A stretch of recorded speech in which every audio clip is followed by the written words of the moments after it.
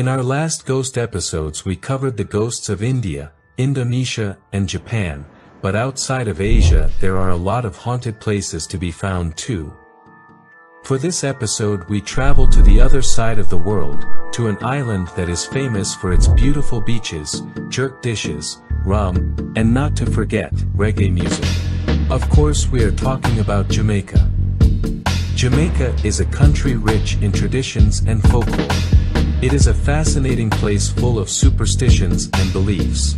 Within this tapestry of superstitions you can find a realm where the supernatural reigns supreme, filled with tales of ghosts and spirits that have captivated the imaginations of generations. The stories of these ghosts and legends provide a glimpse into the mystical world that intertwines with the everyday life on the island. From avoiding black cats, to the practices of obia, a belief system and practice incorporating elements of magic and sorcery for various purposes. Jamaican superstitions provide a unique perspective to explore the realm of the supernatural. Among these beliefs, the presence of ghosts, known as duppies, stands out, fascinating the minds of Jamaicans across the country. Today, we will learn a bit more about these duppies and the supernatural kingdom of Jamaica. Welcome to the Glimp. Duppy. The word duppy is said to have its origins in West Africa, where they call a spirit or soul an adupon. It is said that through the transatlantic slave trade, the term adupon was brought to the Caribbean, where it evolved into duppy, and became a part of Jamaican folklore and culture. Duppies have been a common theme in Jamaican music, particularly in genres like dancehall and reggae. A lot of songs refer to these duppies, their supernatural powers and their presence in Jamaica. Famous artists such as Bob Marley, Peter Tosh and Burning Spear have included the topic in their songs, adding to the mystique and cultural significance of these ghosts.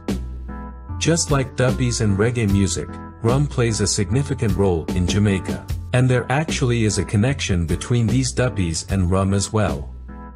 It is believed that rum has the power to appease or ward off duppies. For instance, offering a glass of rum to a duppy can help to satisfy or calm them, preventing them from causing harm or disturbing you. The tradition of giving rum to the ghosts is often practiced during rituals, such as 9-night ceremonies, which are held to commemorate the dead. During these ceremonies people pour or offer rum at grave sites or in designated areas to honor the spirits of the deceased. Besides that, rum is sometimes used in other rituals too, mostly within the practices of the obia. Besides offering rum, there are also other offerings you can make to ward off duppies, such as holy water or food. And trust me, after getting to know these duppies, you really don't want to make them angry, because these duppies are some of the most terrifying beings you can imagine. The rolling cough. Imagine walking down the street at night and all of a sudden you hear chains dragging somewhere in the darkness. You look intently, but you see nothing. So you keep walking. But there they go again. With each step you make, you hear chains dragging. You look again, and this time, you see two evil red eyes, hungry teeth, attached to an angry, menacing bull. That, my friends, is a rolling cough. The rolling cough is a famous duppy often associated with Jamaican folklore. A shape-shifting spirit that appears as a monstrous, cough-like creature with glowing red eyes.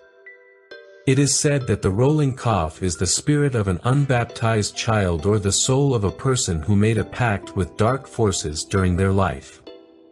You can find these ghosts in the countryside, mostly at night, and its presence is usually accompanied by eerie sounds, such as rattling chains or clanking metal.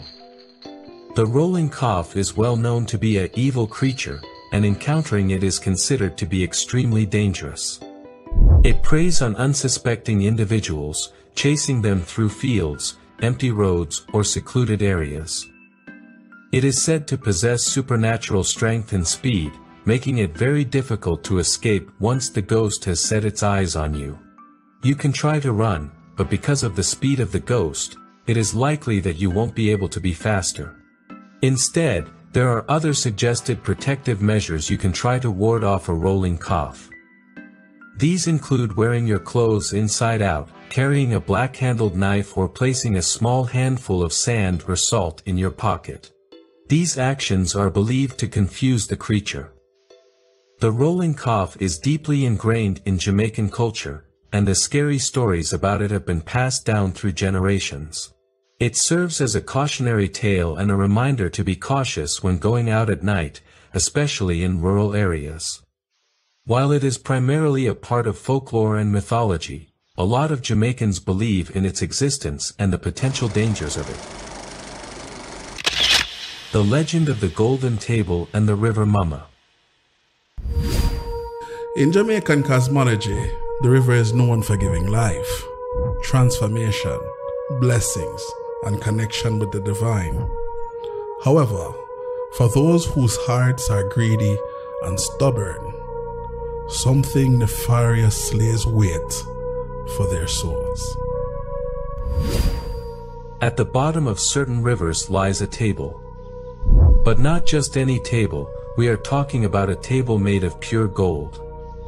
And from time to time, at midday, this table rises to the surface, allowing people to see it. A problem for the greedy people, who usually get mesmerized by the sight of it, and become obsessed with obtaining it. Efforts to get the table always results in the death of those trying to remove it. The legend of the Golden Table stems from the search to find gold when the Spanish first arrived in Jamaica. But this table is not the only wicked thing in the river. There is also a ghost haunting the waters of Jamaica. River Mama takes no prisoners. She combs her hair, her long, beautiful hair, with a shiny, attractive-looking golden comb.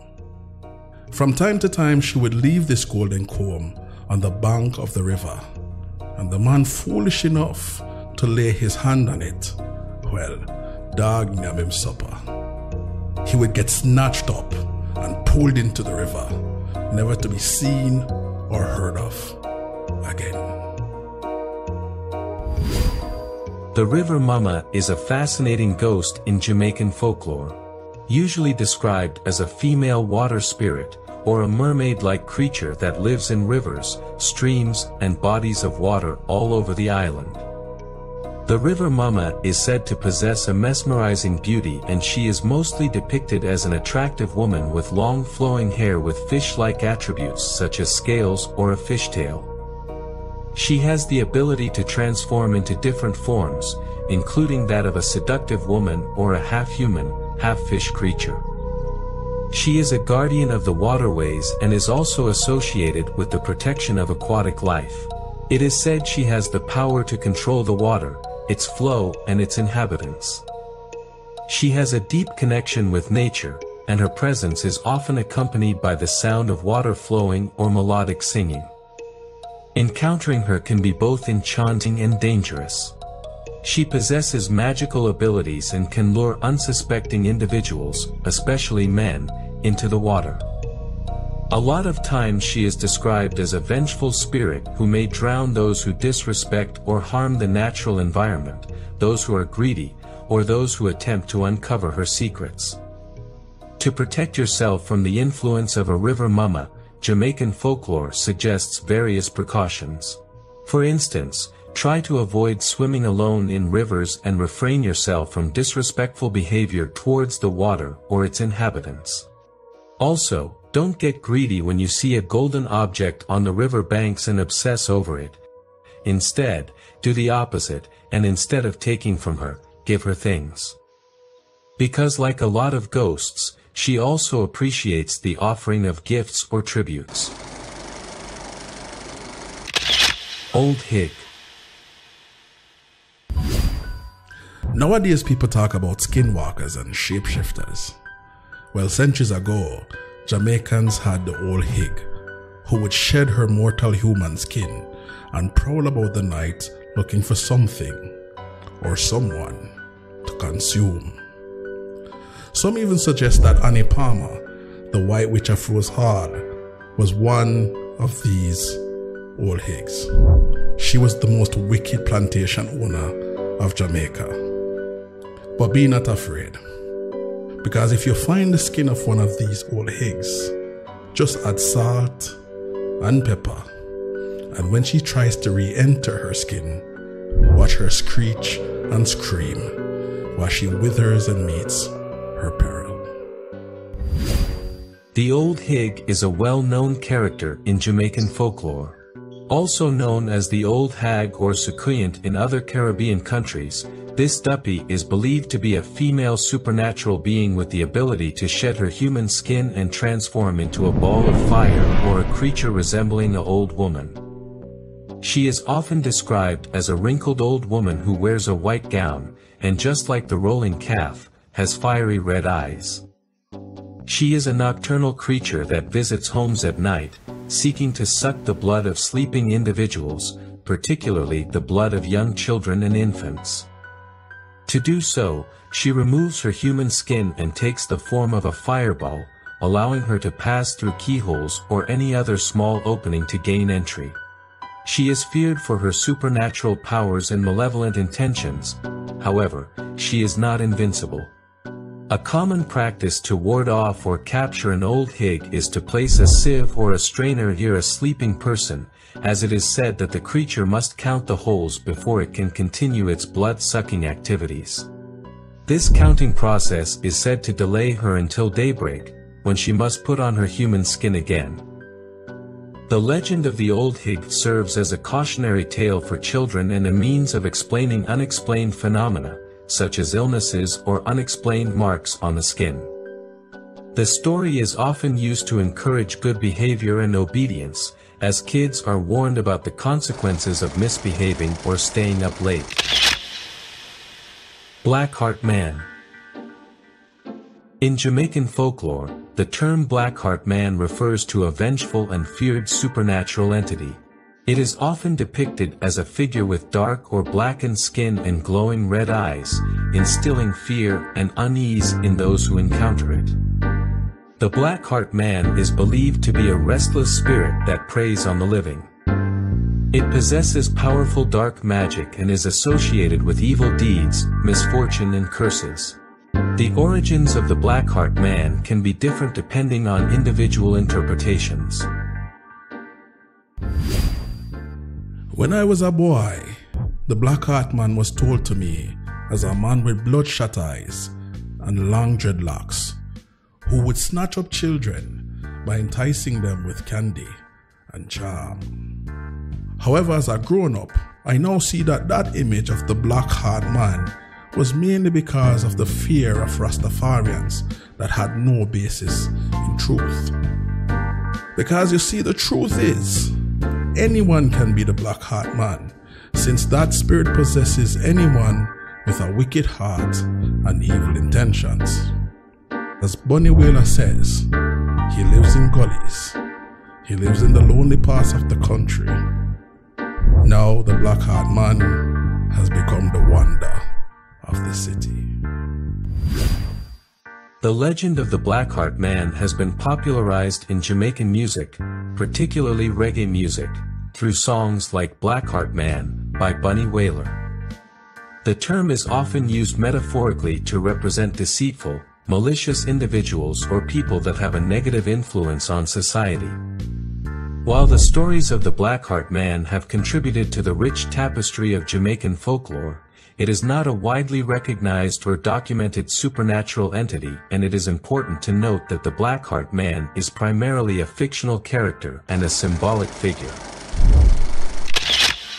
Whooping Boy and the 3-Foot Horse. The Whooping Boy has long hair and red eyes, and as the name suggests, the Whooping Boy makes a whooping sound and is often seen riding another duppy, the 3-Foot Horse. You can also witness him dancing on twigs in dense woodlands where it is said he is at his most dangerous. It is most likely to be encountered in the darkness on a moonlit night, and if you become a victim of this duppy, he will try to kill you by breathing hot air to you. The 3-foot horse is a horse with 3 legs and said to be faster than a normal horse, and also kills its victims by breathing hot air onto them. It can be evaded by climbing in a tree or staying in the moonlight. In life, the whooping boy was a mischievous child that was known to pull horrible pranks on people. Late at night he would hide in the bushes and wait until an unsuspecting traveler passed the bushes he was hiding in. He would then jump out and make loud whooping sounds while swinging his whip, scaring the person away. This prank eventually would become his downfall, as one time he scared an old priest, who then died because of a heart attack. The young boy tried to hide the body, but through divine retribution, the kid was attacked by a group of stray dogs which led to his death. Mr. Brown. Mr. Brown is a well-known character in Jamaica and is often referred to as a ghost, riding a 3-wheeled coffin, haunting various locations in Jamaica. One of Bob Marley's earliest songs, dating back to 1970, is also talking about Mr. Brown, which probably popularized the stories of Mr. Brown. The tales surrounding Mr. Brown are passed down through generations and vary across different regions. Mr. Brown is known for his distinctive appearance, often described as a short, stocky man, dressed in old-fashioned clothing, including a wide-brimmed hat and a long coat. Sometimes he is also depicted with glowing red eyes or a disfigured face, adding to his eerie and supernatural aura. He is believed to roam at night, especially in rural areas, and just like the whooping boy, he is known for playing pranks on unsuspecting individuals. His tricks range from harmless mischief, such as making objects disappear or creating scary sounds, to more serious encounters, like appearing in front of people almost causing a heart attack. Some people say he is a restless spirit seeking revenge, while others say he is a guardian of certain locations. Others describe him as a mischievous ghost who simply enjoys scaring and playing tricks on people for his own amusement. Whether the duppies of Jamaica are real or not, the stories around them play a big part in Jamaica's society. Hopefully these stories may continue to be told, allowing the spirits to live on, etched in the hearts and minds of those who hear their eerie whispers. In these tales we find not only the spirits of the departed, but also a connection to the soul of Jamaica itself. A land where folklore and reality dance hand in hand. Mr. Brown. Mr. Brown. Anyone seen Mr. Brown? If you see a 3-wheeled coffin and 2 junkers, or vultures, asking for Mr. Brown, do as the Jamaicans do. Hear and deaf, see and blind. Because the next person they could come looking for is you. If you enjoyed this episode, make sure to subscribe to our channel for more documentaries, and let us know in the comments what you think we should cover next. Thanks for watching.